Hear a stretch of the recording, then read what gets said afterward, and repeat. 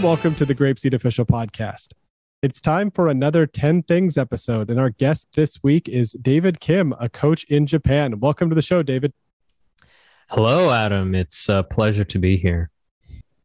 Excellent. Now, David and I, we don't go way back or anything, but the first time I met David was when he was a GrapeSEED teacher in Korea. At the time, the GrapeSEED Japan training team, we all went over to Korea to do some practice teaching at a school there, and David happened to be a teacher there. So I'm really glad that he eventually found his way over to Japan and is now a coach. So excellent. I'm glad you're here.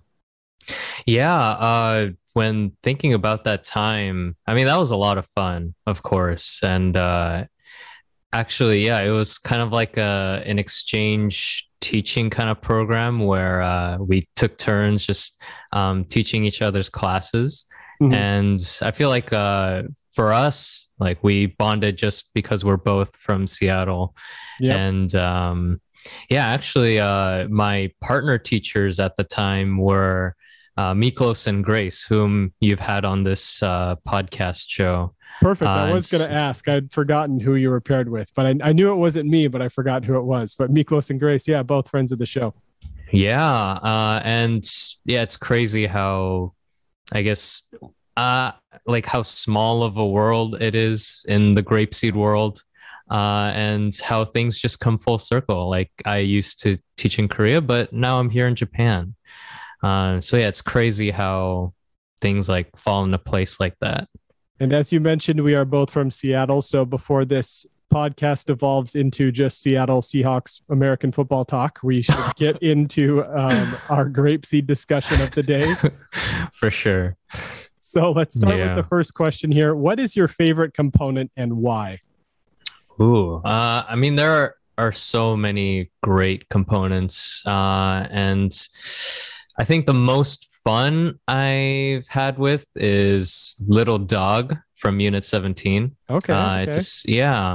I know that's kind of out of left field, but the reason why I have a lot of fun with it is I love doing. It's like a good voice acting opportunity for Grandfather, who's one of the characters in the story. Mm-hmm. The voice I give him, though, is kind of like, sounds like Foghorn Leghorn.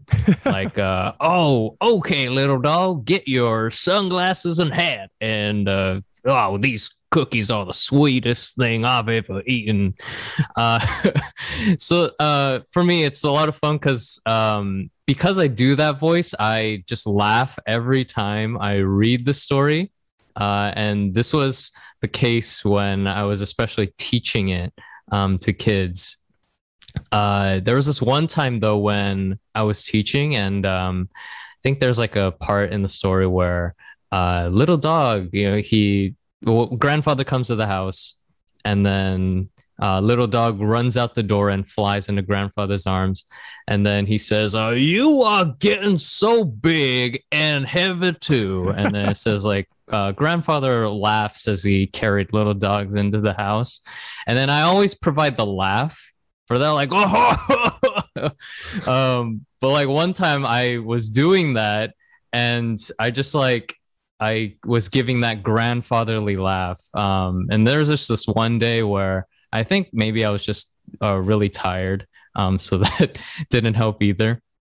But there was just one moment where I just lose it and just I couldn't stop laughing, where I couldn't even like progress through the story. And the students were just like looking at me like I was a crazy person. Like they were like, oh, this guy is insane. We need to get out of here. Yeah, what happened to Mr. David? He's lost it. Right. And then some students were like, oh, Mr. David, are you okay? This one student just flat out said like, Mr. David, why? It's not funny. Yeah, you always get those like cynical students like that. Yep. But yeah, I mean, for me, it was a lot of fun. Actually, as I'm talking about this one, there was this one other favorite component of mine. Can I mention this one really quickly? Go for it. If that's okay. Yeah. So I guess just like an honorable mention. one of the story, it's another story, but I really like What Can You Do in Unit 2. Okay. One of the reasons why I really like that story is the first thing is the art style. I really like the art style, and I think the artist's name, I actually like tried to look for the artist's name, and it was Akiko Yamaguchi. If I got your name wrong, Miss Yamaguchi or whomever you are, I apologize. But yeah, you'll definitely find that artist's work all across like the GrapeSEED units.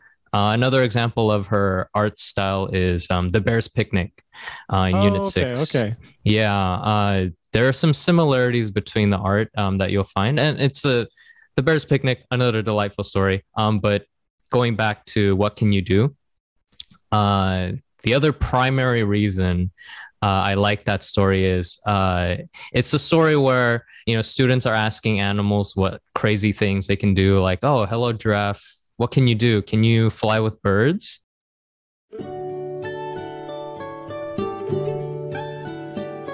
Goodbye, my friends, goodbye. I'm sad to say goodbye. It was a good day, but now I will say goodbye, my friends, goodbye. Goodbye, everyone.